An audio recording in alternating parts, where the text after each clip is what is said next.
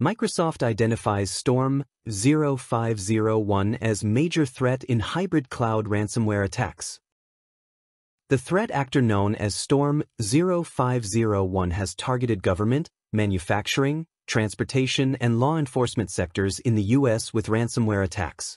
Storm-0501 is a financially motivated cybercriminal group that uses commodity and open-source tools to conduct ransomware operations, active since 2021. The group has a history of targeting education entities with Sabbath ransomware before evolving into a ransomware-as-a-service (RaaS) affiliate delivering various ransomware payloads. Storm-0501 exploits weak credentials and overprivileged accounts to move from on-premises to cloud infrastructure, using methods like exploiting vulnerabilities in internet-facing servers.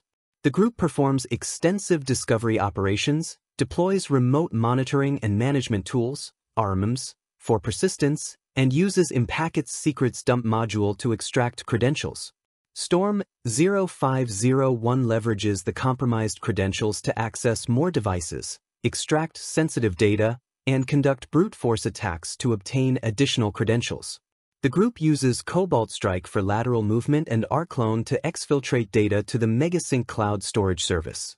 Storm-0501 establishes persistent backdoor access to the cloud environment and deploys Embargo ransomware, sometimes opting to maintain only backdoor access without ransomware deployment.